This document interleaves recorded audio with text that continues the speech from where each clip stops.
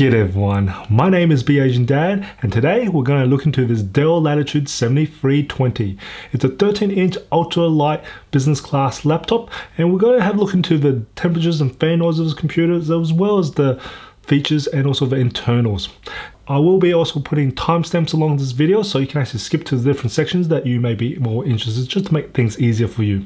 Now first off, we'll have a look at what this computer can be configured with. With the processor wise, it is using the 11th gen Intel core, and you can either get the i5 or the i7.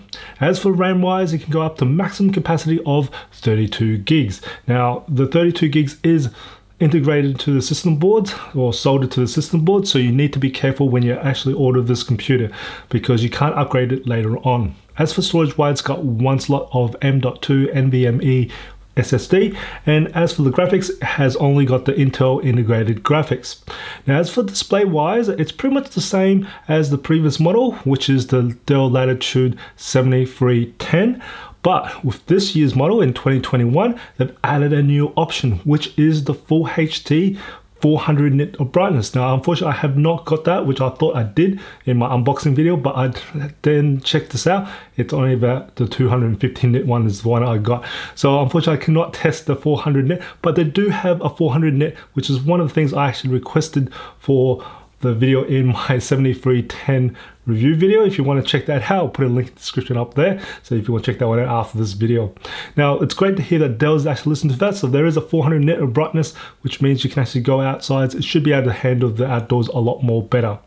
Now of course it's got Wi-Fi 6 and Bluetooth 5.1, and this one is the Evo, so that's part of that certification. And as for the webcam, again, this was something I requested in my 7310, the previous model. For what they have this now added in is the Full HD webcam. Fantastic. There is a 720p webcam, but we've now got a Full HD webcam option in, which is fantastic, which is what I've got in this particular configuration. This is a recording from the 1080p webcam from the Latitude 7320. Now this is the video and audio unedited, so you can see and hear the quality is like from the Full HD webcam. Now as always, I've got two types of lights currently turned on. I've got one of my studio lights turned on, and I also have the room lights turned on as well. So I'm going to turn off my studio light, and you'll hopefully see this adjust for my ambient light. Now I've actually got 4 downlights in this room, and I've got 2 in front of me and I've got 2 behind me. Now the 2 in front of me are actually quite far away, so I'll actually consider this in a quite dark environment. So if you're in an office environment, you get a lot more light than what this will be. So hopefully you'll see some pretty good quality. Now I'm going to turn my studio light back on, and of course with better lighting, got better pictures as well too. So I love to hear what your thoughts are on this video and audio of this 1080p webcam. Put a comment below, love to hear what it is. Let's have a look at the ports. Starting on the right hand side of the computer, we've got the security lock slot, and then we've got a full-size HDMI port, which is version 2.0, and then we have a USB type A port, which also does power share, and then we've got a Thunderbolt port, which is USB type C, and then we have a micro SD card reader, and then underneath we have a USM tray. Looking at the left hand side of the computer, we've got another Thunderbolt port, which is USB type C. Now any of the 2 USB type C ports, you can charge the computer using those 2. And then we have the exhaust vent, and then headphone jack, and then the optional smart card slot. The weight of the Latitude 7320 is 1.19 kilos. Add in the 65 watt power adapter, becomes a total weight of 1.51 kilos that you'll be carrying around. There are 2 speakers located on the bottom front of the laptop, and when I tested out the maximum volume of the speakers, it managed to measure at a peak of 79 decibels. So that's actually not bad. It could be louder, but not bad at all. So you should be able to actually still be able to do your presentation when you're outdoors. So you shouldn't be struggling too bad on about 79 decibels. For the sound quality, it did surprise me. It actually had a bit of bass, and the mids was quite good as they usually are. And for the highs, they weren't bad at all and didn't distort or when it was put up really high in level. And the clarity, you did hear the separation between all three different levels, which was really good.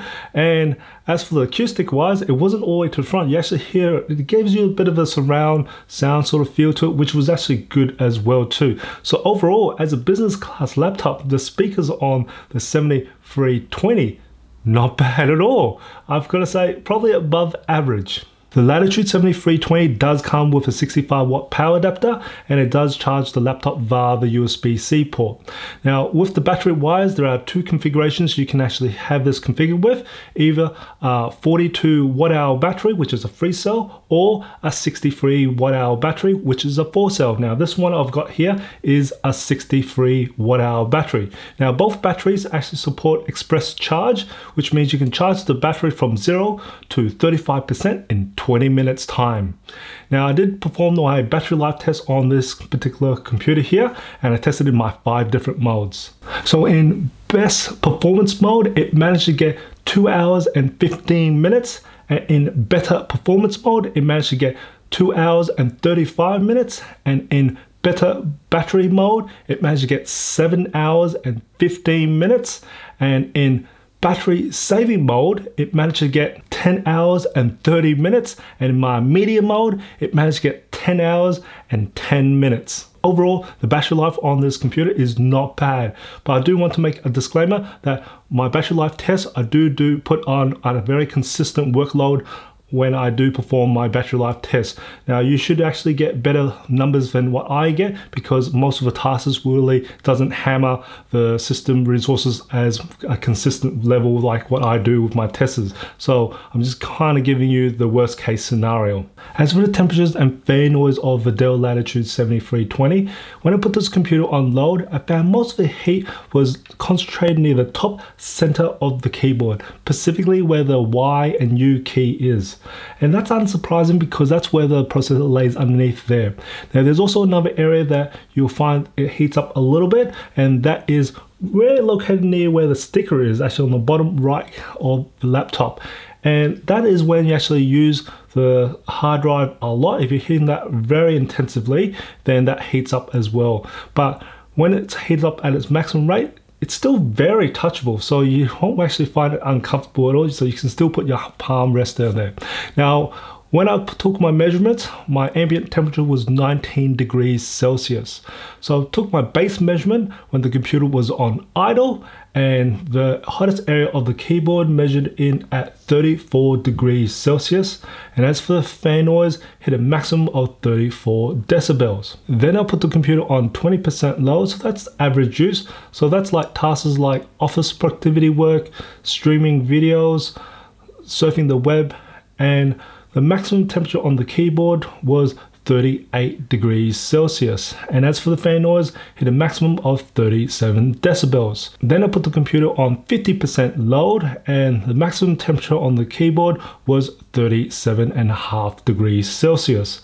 And as for the fan noise, it hit a maximum of 38 decibels. Then I put the computer at 100% load, and the hottest area of the keyboard measured in at 42 degrees Celsius. And as for the fan noise, hit a maximum of 39 decibels. I also measured the bottom back cover of the computer, and the hottest area measured in at 42 degrees Celsius. And of course, the fan noise was still at 39 decibels. Comparing the Dell Latitude 7320 with its previous model, I can see that it does run cooler, which means that Dell's improvement on the thermal system has worked. Let's have the behavior of this processor. Now, this Latitude 7320 is configured with an i5 1145G7. Now, looking on the Intel website about this processor, we can see that its base clock speed at its lowest point, 1.1 gigahertz for its base clock speed, and that's if it's got a TDP of 12 watts. Now, if it's got enough power, which is at maximum power at 28 watts, it can do 2.6 gigahertz as its base clock speed.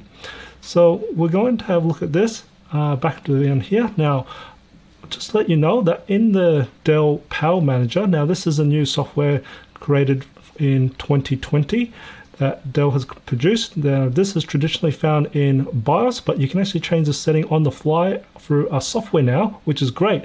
And this is to do with thermal management. So I've got it set to ultra performance, which means we get better cooling, and we also have allowing it to give as much power as possible to the processor. And I've got this computer on charged on mains power at the moment, so I'm giving it its best chance that it can do. So I'm expecting it to give me 28 watts at its highest DDP.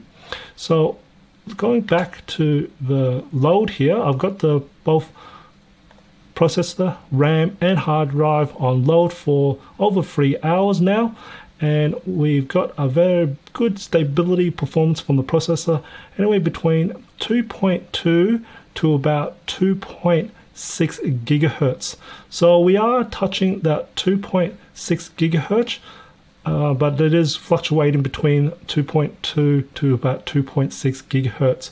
So there is a little what I would call thermal throttling, even at its highest point, but it's not a crazy amount because we're not down to around about the 1.1 gigahertz, but we are at 28 watts for the TDP.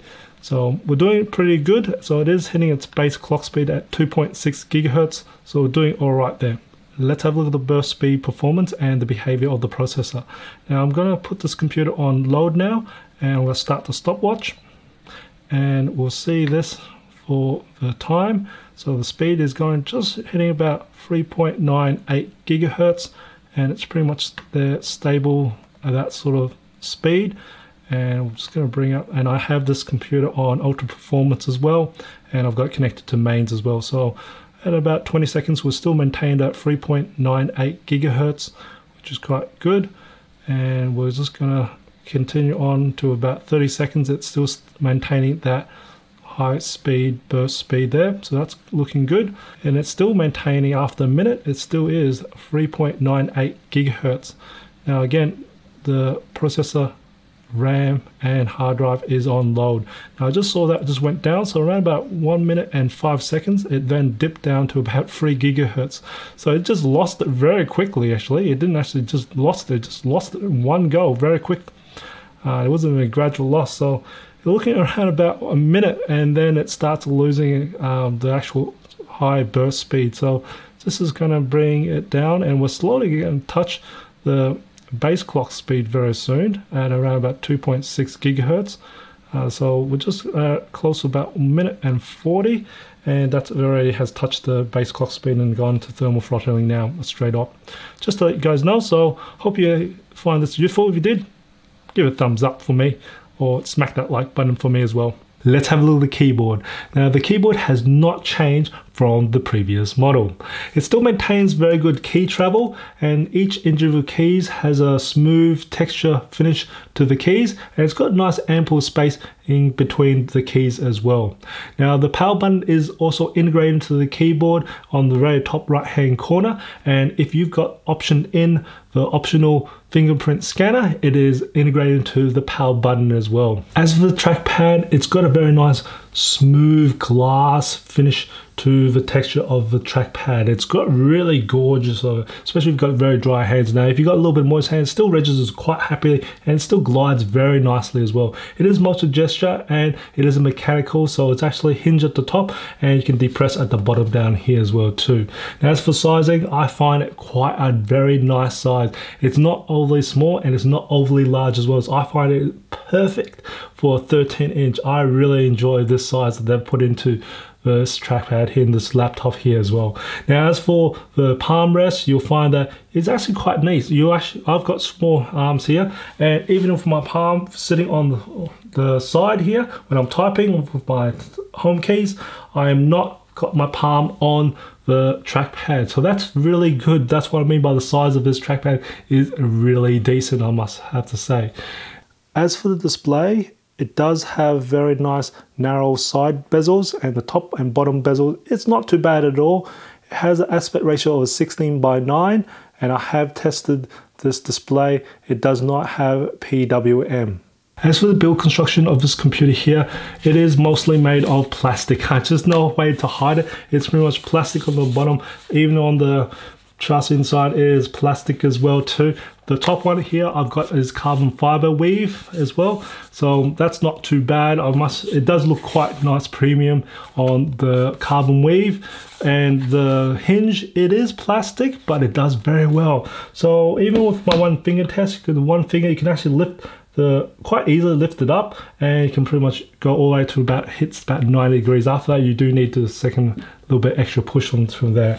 Now, of course, this is the clamshell, so it can go up to 180 degrees. And also with the hinge here, and I know people have been asking me about this, so when I actually hold this on the hinge side, and if I'm moving it about, you won't find that the hinge let loose of the lid and the bottom of the computer here. So it's doing really well, the hinge.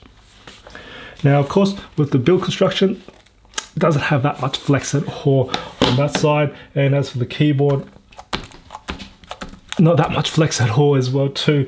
These things, the Latitude series is definitely built to last a lot of punishment.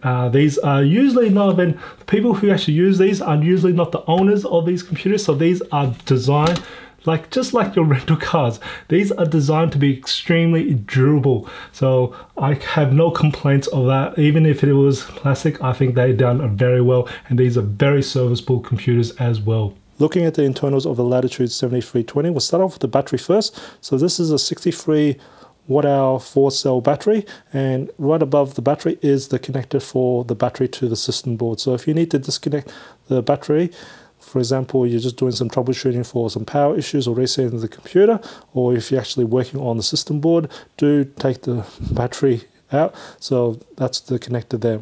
Now on the left hand here is the SIM card slot, and then above here is this empty slot is where the WAN card would normally be, and here is the Wi-Fi and Bluetooth module here, and on the right is the one slot of M.2 NVMe SSD. So I've only got one slot here, and above here is the CPU or processor, and we've got dual heat pipes and to the system fan.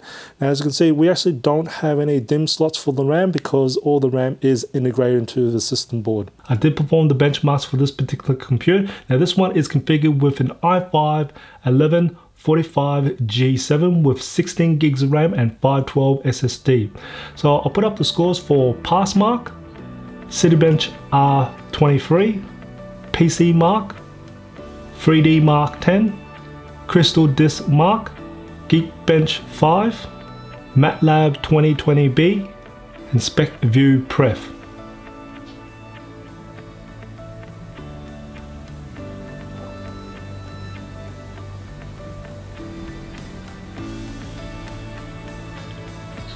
And also throw in a few gaming benchmarks like Eugene Engine, Assassin's Creed Valhalla, Far Cry New Dawn, and Immortal Phoenix Rising. Overall, I find the Dell Latitude 7320 a nice compact computer, and it's got a good range amount of ports, and seeing the improvement with the option for a much brighter display and also full HD webcam, and it actually has a decent speakers. I've got to say, I really could recommend the Dell Latitude 7320. Now, if you find this video informative or enjoyed it, or even to support my channel, hit that like button for me. It does support me and also supports my channel. Now, if you haven't done already, subscribe to my channel as well by hitting that subscribe button. I do try to upload a new video every week. And just remember, imperfections in life makes it beautiful and interesting. And I'll see you next video.